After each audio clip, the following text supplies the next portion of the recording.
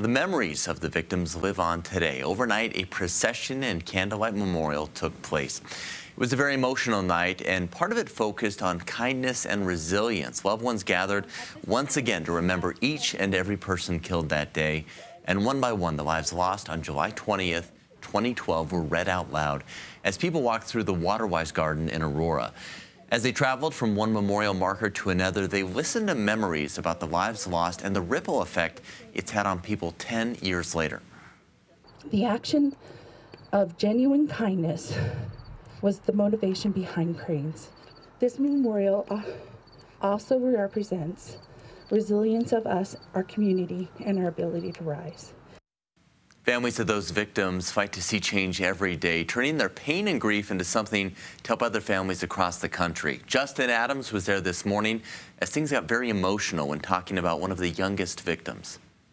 10 years ago, 12 people were killed inside of a Aurora movie theater. And one of those that were killed was a young girl by the name of Veronica Moser-Sullivan. She was just 6 years old. CEO Heather Dearman related to the young girl, sharing emotionally about who she was last night. Now, 10 years later, they have nearly 40 candles by Veronica's name at the memorial. Just a few short months later, Veronica welcomed 20 children from Sandy Hook to join her.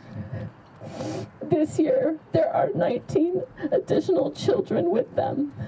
We have placed 39 candles here in remembrance of them. Those children are looking down on us now with such innocence because they were taken too soon. And they are feeling our love, and they are only seeing the beauty around us now.